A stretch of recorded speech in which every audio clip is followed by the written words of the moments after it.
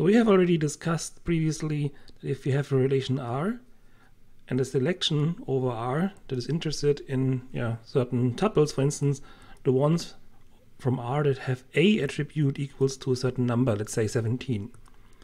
So now if there's an index built on relation R on this attribute A, then the database system can notice this and can evaluate the query, not reading all of the values here, but accessing using an index only those that have A equal 17. And this greatly, of course, increases the performance.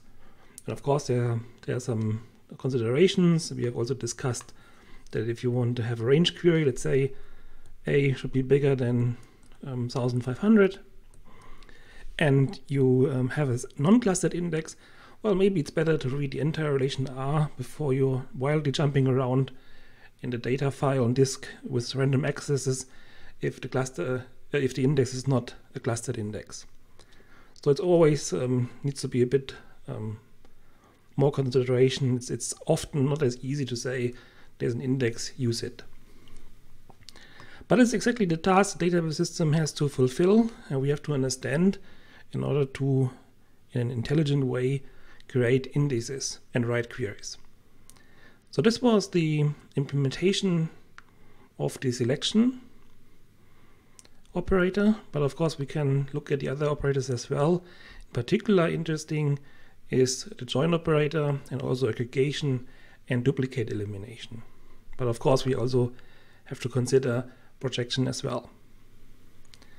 So if you're writing now an SQL query, you have seen this already a couple of times, then the SQL query will be translated in an operator tree.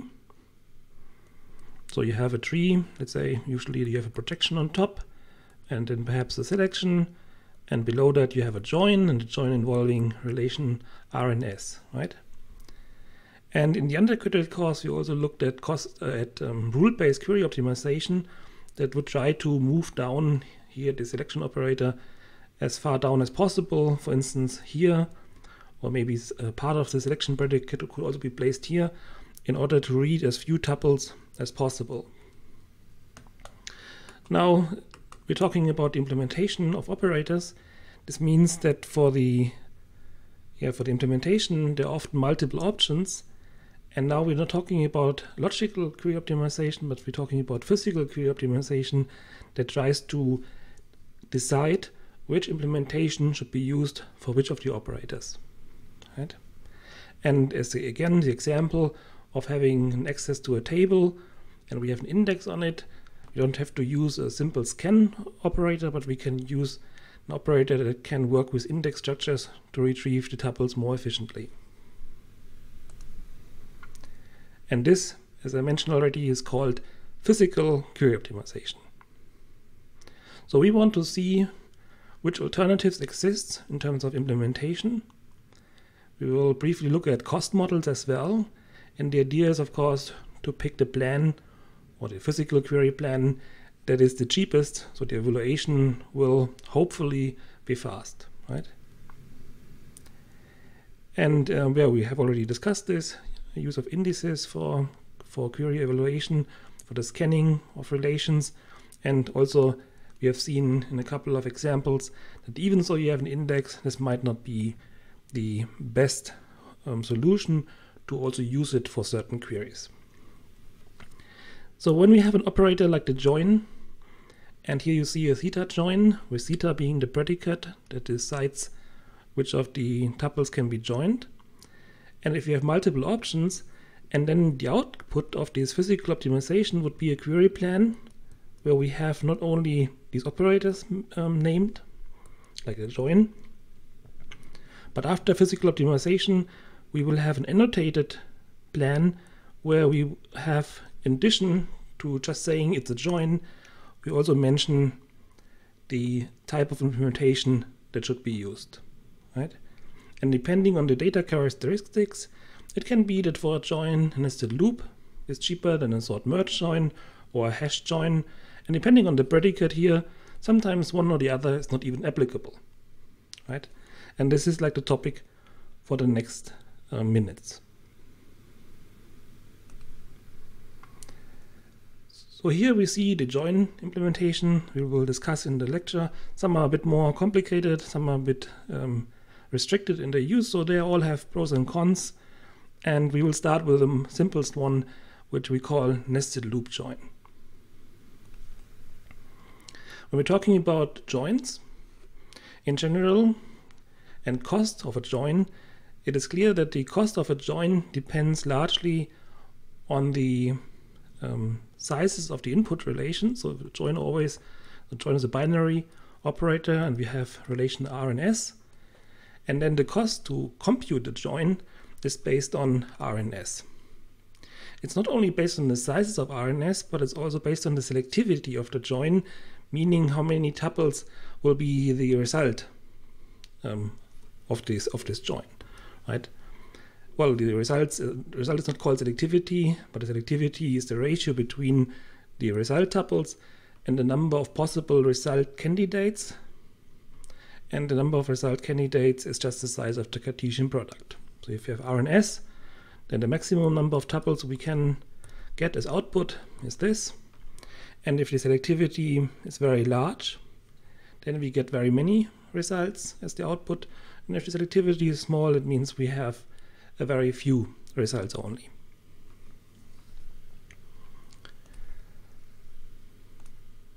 Okay, so here's the first algorithm, nested loop join. This is like a brute force algorithm. And if you look at the name, it's nested loop, it gives it already away. So what you're doing here is you're looping over both relations, and you're looking at all possible combinations of R and S tuples, and you're evaluating if the join predicate is evaluated into true. And if it's true, then you're appending the concatenation of the two tuples in your result, right? So we have a for each loop, for each R in R, you're going over S. That means as many times, or as many tuples you have in R, you're scanning relation S. And here you're checking the join predicate. Well, if it's true, you're producing an output tuple. So the idea is to compute or to enumerate like a cross product, which is the same as a Cartesian product, just a different name. And you're checking if these produced pairs of tuples fulfill the join predicate.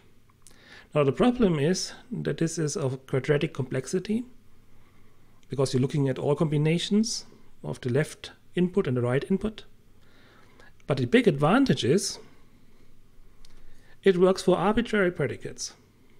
Here we have the case of an equijoin, an equality join, which tests if the B attribute of S equals the A attribute of R. In general, this could be any predicate zeta that is applicable or applied to tuples from R and S. Right? So this is only an example of an equality join. So why does this work now for all possible predicates? Well, a join is always defined, or is defined as, if you have a join S and R, this is nothing else than S cross product R, and for this we are applying a selection with a predicate, right? This is not the arbitrary predicate zeta. If we want to make an equijoin, we just use this one here, or some predicate using equality. So why is it possible now for the nested loop join to compute all possible joins? Well, because it enumerates the cross product. So it will look at all possible combinations, and it for each of the combinations, it will check if the predicate is true.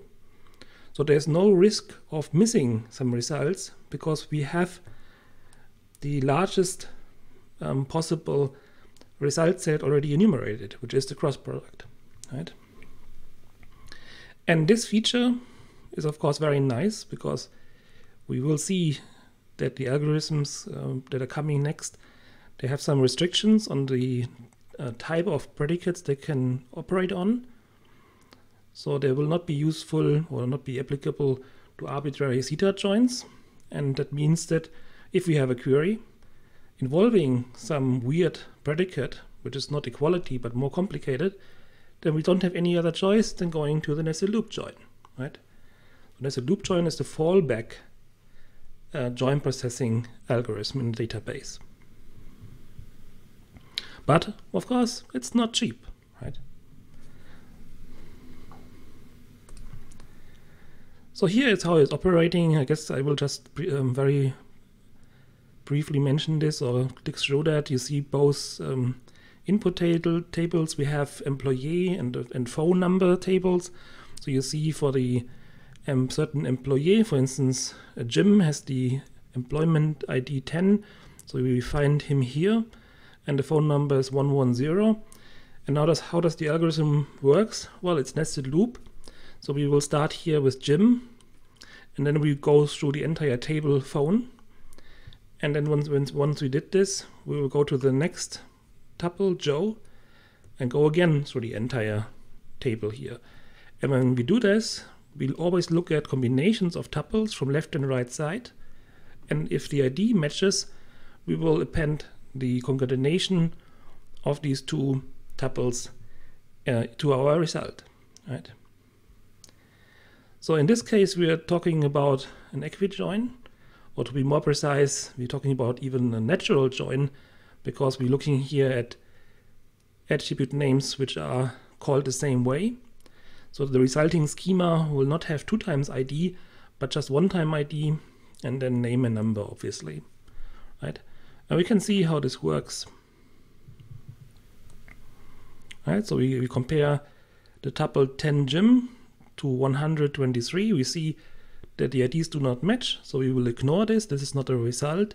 And then we go on, and we see here that now we're comparing these two tuples, and well, it's 10 and 10, so this matches, and we will include this to our result. And then the whole thing continues and continues. And you see it's expensive and takes a long time, but it's guaranteed to visit all pairs from left and right side, so the cross product, and only for those where the predicate matches, we will include the pair to our result.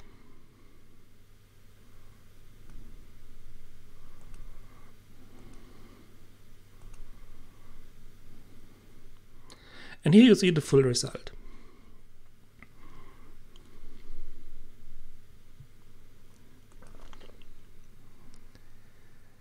If you remember, and probably everyone has seen this already, and we teach this very briefly only, but at least we mentioned this in the undergraduate course, that these operators are implemented after so-called iterator interface, so iterator-based implementation.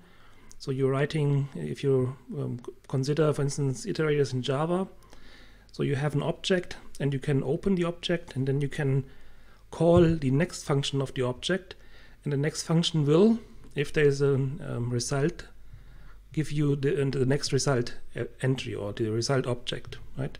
So if you have a list in Java and you're getting an iterator over this list, you can call next, next, next, next, and so on, and iterate over all these entries of the array or list. And the same principle we have here in the database as well. We have an operator-based implementation usually, so you have an operator that is reading from R, you have an operator that is selecting tuples of a certain predicate, and so on. We have a join operator, obviously, that we're talking about now, and another operator that is reading from S, and a projection operator, and so on. And now the operator idea is that the topmost operator, in this case the projection, will call open on the child operator, which is the join. And the join will likewise call open operation for the selection and the scan of the relation. And then finally here also this will arrive at the scan operator for the relation R. And then the topmost operator can call next. And then the tree below the projection operator will produce tuples, and every next call of the topmost operator will cause the downward operators to produce results. In the same way, if the join operator wants to read more tuples from the left input, which is this subtree, it will call next as well. Right? So the next calls are propagating through the tree. And what you see here is the nested loop join as an operator implementation, right? So if you think about Java iterator, here we have nested loop iterator. If you're opening the nested loop operator, what it will do, or iterator, what it will do, it will open the left input by calling the open method, and then it will, when it should produce a result, when the upmost operator is calling next on the nested loop iterator using this next method, it goes through this procedure, right? And if you're reading the details of the pseudocode, it will just do exactly what we have already illustrated before. It will read over the entire write input, and when this is done and there's still left input available, it will again open the write input and again walk through that to find results, right? So that's like the way you would implement that, and of course this works also for other operators, and I think we don't have to repeat that. Pretty clear. I think the selection is very simple, projection is also very simple. This one is a bit more complicated, and later on some more fancy join or like duplicate elimination, of course, they're a bit more complicated than selection or projection. But this is like the way you would implement that.